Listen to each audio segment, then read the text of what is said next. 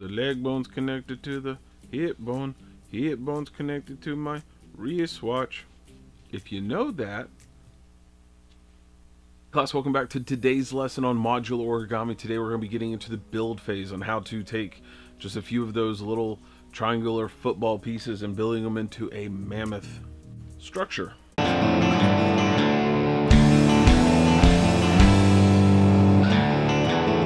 Hey class, Mr. G here. Today, welcome back to class. We're going to be getting into the modular origami, the build phase today, and how to put these pieces together. So let's dive into some of those details. All right, first things first, paper. I'm using simple copy paper. Why? Because it's easy. And most of this stuff is a simple way. It's not super heavy. So when you fold it, it works really well. Now, most of us also have old notebooks that we have around the house. If you go to use that paper, it works the same. Why? Because the measurements are practically the same as well. Using it. So when I'm folding one sheet, I'm folding it into 8 different pieces. Of those 8, you're just going to keep folding. Now, when I'm telling my students on the folding method, fold it in half, open it up, fold in half, lengthwise, in half, and then into the middle,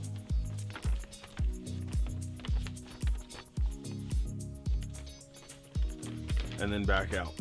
So you can see that you have 8 separate pieces. The reason I'm telling them to fold it individually like that is because as you're folding paper, paper starts to get thick as it starts folding. So as I'm folding over, I'm now, instead of having 2 sheets together, I'm having 4 sheets together. And that does change when you start adding all these folds together. Your folds are no longer going to be centered on the line of the paper. So you're not getting that perfect, everything is equidistant from each other. You're going to have a little bit of discrepancy, a little bit of difference as you're folding and stacking that paper together. So single fold, take the extra step, make it right. Once you got that done, then you can go ahead and cut apart your pieces and start building your modular origami pieces. Now, again, like I said, like 400 or 500 pieces to make a vase, and we're going to go a little taller than this. That's going to be about 500 pieces, and you're going to need, I can get 8 pieces from 1 sheet of copy paper, so I'm going to need, I can't do it in my head. I'm going to use my calculator. Let's see, we're going to need 500 pieces. 500 pieces, and we're going to divide that by 8 pieces per sheet. I'm going to need 62.5 sheets of paper.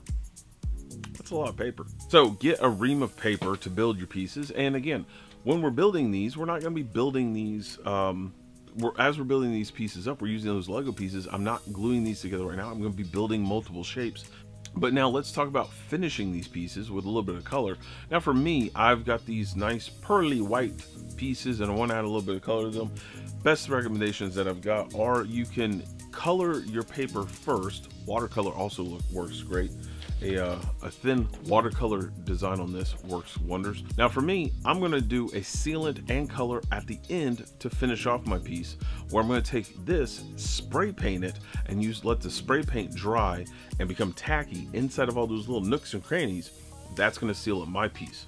One and done is kind of how I'm going to be working on mine. Again, I'm telling my kids I like to do like a sci-fi pottery kind of thing anyways. So if you've seen previous videos of some of my ceramics work, that's kind of my thing. That's my style. So dress these things up, make something cool, and tag me on Instagram, because I'd love to see other people's work.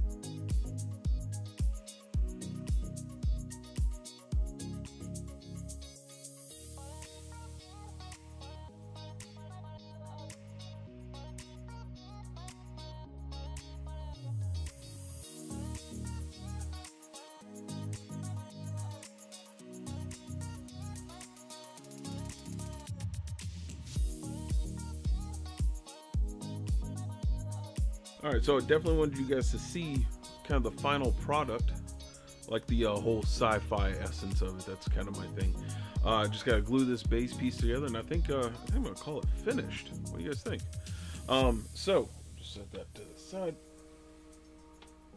So I hope that today's lesson on modular origami was insightful and helpful for you guys. As always, we gotta take care of that homework real quick, which is don't forget to like, subscribe, share on all the various platforms. Don't forget to get that message out there to as many of our students as possible. If you guys have any comments, questions, or concerns, don't forget to raise your hand down in the comments below. Happy to answer those questions with my classmates. As always, I will see you guys next class. Stay tuned. I think I've got a history on modular origami coming up, so stay tuned for that. Again, I will see you guys next class as always. Until then, later guys.